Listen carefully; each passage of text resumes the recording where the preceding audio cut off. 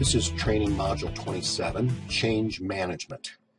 And what we're looking here as an outcome is to increase your staff's ability to change and continue changing. Remember, change happens, people react to change, but change is inevitable. How we manage and control it is very, very important.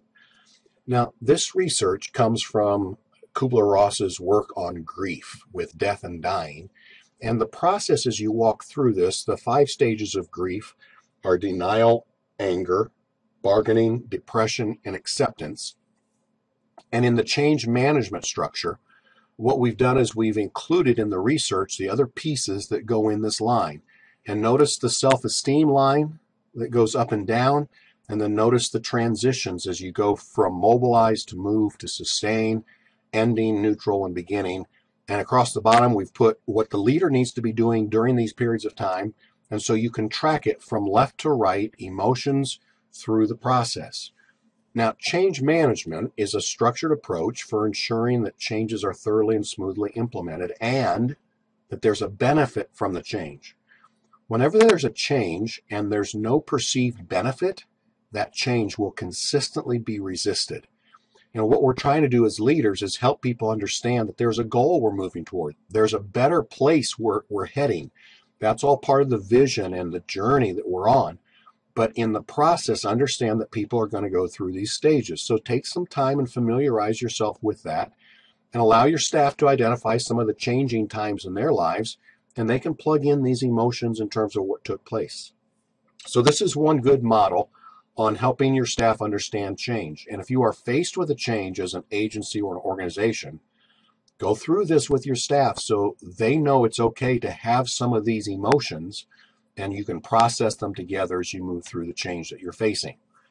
Now, Lewin's model is a similar model, but it's based on 3 simple things to remember: unfreezing, change, and refreezing. So the unfreeze part is I've got to reduce the forces that are trying to make sure status quo stays where it is, and I've got to unfreeze the situation. I've got to upset the situation. Change typically doesn't occur unless there's a high degree of discomfort. That's the unfreezing model. The transition or the change is developing the new behaviors, values, attitudes, all the things that have to go through, and there's a period of time there, and then it has to be refrozen. Freezing is the process of putting the new behaviors in place so they can take the place of the previous behaviors. It's a simple little model. Time, notice, goes on the vertical axis. And when you're looking at this, you're simply, what do we need to unfreeze? What's the process of change or transition? And then how are we going to refreeze the process? This is what takes place in the life of a client when you're doing a case plan. There's unfreezing, there's change, there's refreezing. So the application is not only with your staff, but it's also with your clients and how you process.